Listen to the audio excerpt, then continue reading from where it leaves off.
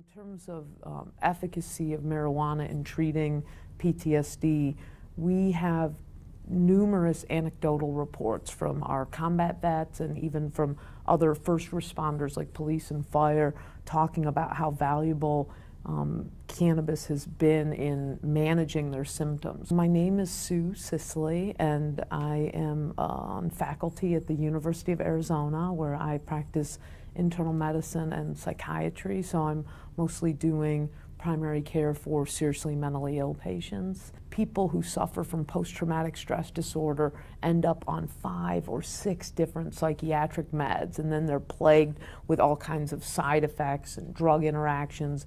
The way marijuana, with its 60 or 70 different phytocannabinoids and this entourage effect, the way they all interact so elegantly with each other, the truth is that marijuana can treat the whole spectrum of PTSD symptoms with this one medication. What we find from patients is a lot of them learn how to use it more in a targeted way to manage. For instance, a lot of our PTSD patients have flashbacks at night and real trouble sleeping, and so they can simply dose marijuana in the evenings to help them decompress so that they can get some rest at night, which normally they couldn't do.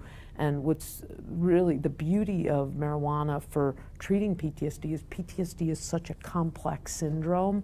It has so many, it's not just flashbacks and nightmares, it's also depression and anxiety and increased startle response and all kinds of this whole array of symptoms that are not easily managed by 1 or 2 medications. The proof is in the clinical response. We're seeing patients who are able to walk away from a lot of their psych meds and their opioids and simply manage their symptoms with one drug, marijuana, and that speaks volumes. Despite what the government says about marijuana having no medical value, you can't deny all these anecdotal reports. A lot of these are high-ranking veterans who hold a lot of respect and prestige in the military complex, and they're showing the courage more and more to speak openly about their experiences with marijuana.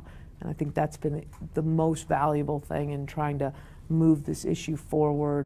Marijuana is the only Schedule I drug that requires a second approval by NIDA even after you've already received FDA approval. NIDA is the National Institute on Drug Abuse, and they are a big federal agency that's in charge of a lot of different things, primarily curbing illicit drug abuse. And they're also charged with administering the only legal supply of marijuana in the country that's available for FDA-approved studies.